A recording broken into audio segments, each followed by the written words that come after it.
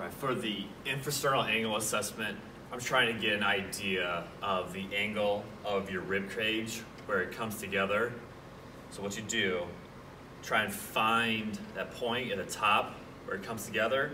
Take your pinkies, kind of get them side by side up in that point, and you're trying to get them kind of on the inside, almost like you're trying to go underneath your ribs.